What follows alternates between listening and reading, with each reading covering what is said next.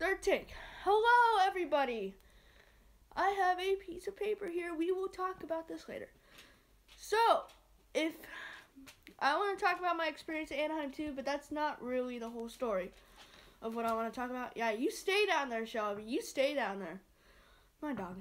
And I have my special visitor. Please say hello to my dog, Bella. She'll show her face here.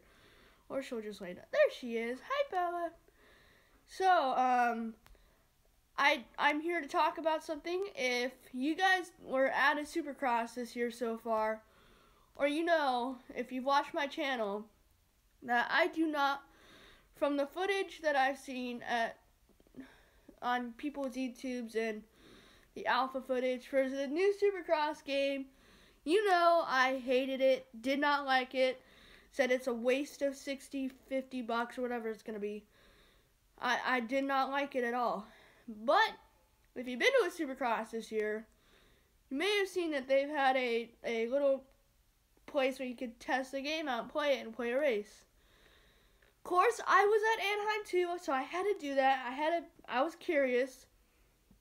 And I want to come on here and say I apologize for everything I said. This game is probably one of the funnest video games I've ever played. Not funner than the first one. Actually, I still have to go back and I'm going to go back and test the first and the second ones again and see if they're better. If this one is truly better. The graphics need tweaking till February 4th. But so far, this game is so freaking awesome, I might spend the $60 on it. And if you've seen Kellen's live stream, the messing around stream, you would have seen me on there saying this game looks horrible. If you were on the Games Den TV live streams, you would have seen me saying this game is horrible. I hate this game. And this video is mainly for you, Games Den, and you. I know who you are. Who does those live streams? Please, please, please, just hear me out.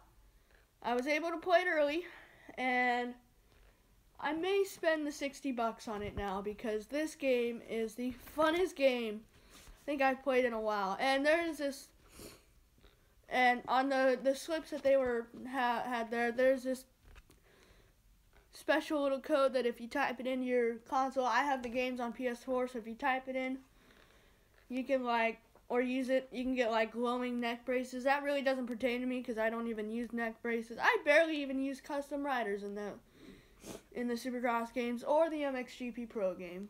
I really don't, but I mean, maybe I can put one on. So, Supercross 3, so far it's worth a buy. The only thing worth my $60, the only thing that bothered me throughout the first race, because I did 2 races on that, did Glendale as Chad Reed, and I got last place, and then I did Tomac at Denver, I think I came in 10th.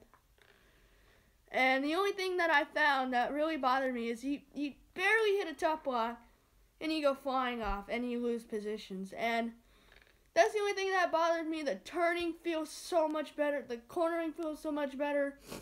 You're not, well, at least for me, I'm not treating the rhythm sections as whoops, and a lot of other things, so I know I look sick. So that was my main point here in this video, but we're not done yet. Let me take a quick break, and then we will come back with our next point.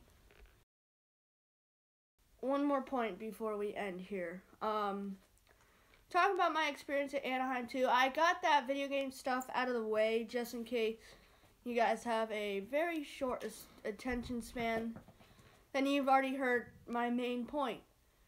So, my dog. So, if you went to Anaheim 2, it was very crowded there. I can't even imagine going to Anaheim 1 anymore after how crowded that was. Anaheim Supercrosses, from the Supercrosses I've been to, they are the most crowded, so just be prepared when you go. You're going to run into a lot of people. And you're going to run into people that you know. That happened with one person on Saturday. If you're watching this, I don't know if you saw me. So my only thing was, I know in my raw video that I did, where it showed the highlights, it didn't look like, it looked like I got a lot of footage. I did not get a lot of footage at all. And there was some that I left out, because there were some photos that I left out of it because my dad just never sent it to me. That's fine. If he sends it to me, I might get that back in there. And I don't know. So I just want to say, it's very hard to like balance vlogging with what's going on, because half the time I just want to experience it. Like Supercross the Game 3, playing that one. I just wanted to experience it. I didn't even ask anyone to film me. So I just wanted to get a feel for it. And it would have showed how horrible I was at that game. So that was my other point here.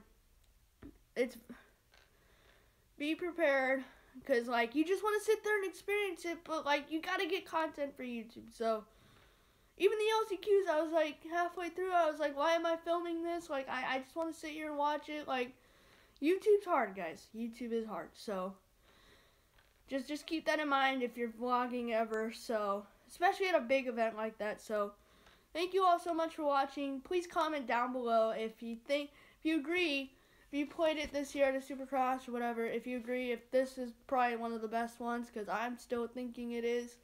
Really debating on it's the best one. So thank you guys so much. Don't forget about the special code. You can see it a lot clearer if you get it. So thank you all so much and for watching, and thank you so much for watching, and go check out my video that I posted earlier today of my thoughts on the 250 main event. Those were crazy. Bye-bye.